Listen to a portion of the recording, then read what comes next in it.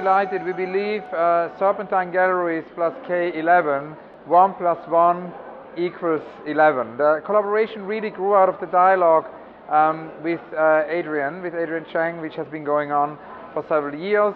And out of this dialogue and friendship grew the idea of doing an exhibition together. We felt it would be particularly interesting to collaborate on this exhibition of Simon Denny and connect it to the amazing research the K11 Foundation has done on the generation of millennials in China. Start with, because I mean Simon Denny reflects very much the changes of technology and how they affect our society, how they affect the way we live and the way we work.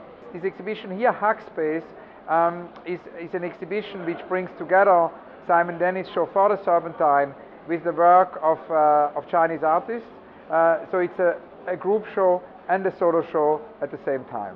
And when we first started talking about this idea of organizing an exhibition in Hong Kong and working together with the K11 Art Foundation, first we were interested in presenting Simon Denny's exhibition, Products for Organizing, which took place at the Serpentine here in Hong Kong.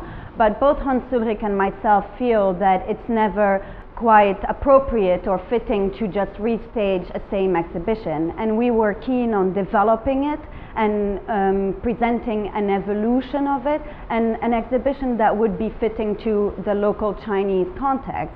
And so it began the research of looking into artistic practices throughout China, which also came out of the result of a very long research process and studio visits that Hans Ulrich together with the artist conducted. In that sense, it's also a special setup for this exhibition, not only because we are using as a starting point an existing exhibition and moving on from that point, but it's also an interesting setup in the sense that we have been involving the artist in the conception of the exhibition, and this conversation and dialogue make it what this exhibition Hackspace has resulted in.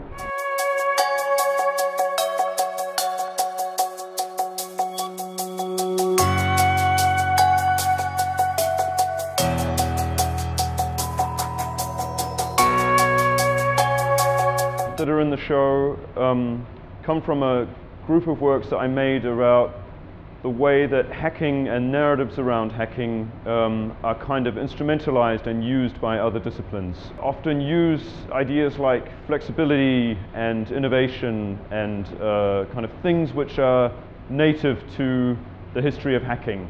And then also other works which look at the way large organizations kind of capitalize on those ideas. British intelligence agencies headquarters. And that building is circular, and it uses kind of management strategies that foreground extreme radical flexibility and like total adaptation.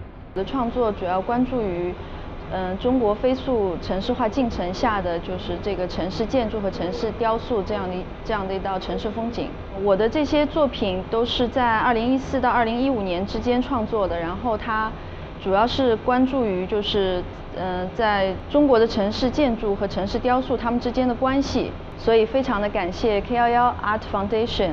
参加这次展览的2件作品，一件是在我身后的这件叫新单位，一个公司，这是我的一段经历，从09年到13年经营了一间社会企业，在上海，它是跟联合办公有关联的。然后它最终关闭了，所以我们把它最后规整成为了一件那个装置作品。另外一件穷人采矿是我11年个展安慰剂里的一件装置，这件装置主要是在对比特币的系统做一个反讽。跟 K11 Art Foundation 的合作不是第一次了，然后跟蛇形画廊可能是第一次。我觉得这样的一个合作和 K11 在香港这样形成的这样一个平台，甚至在亚洲，甚至在全世界，我觉得艺术家的推广跟我们的支持是非常重要的。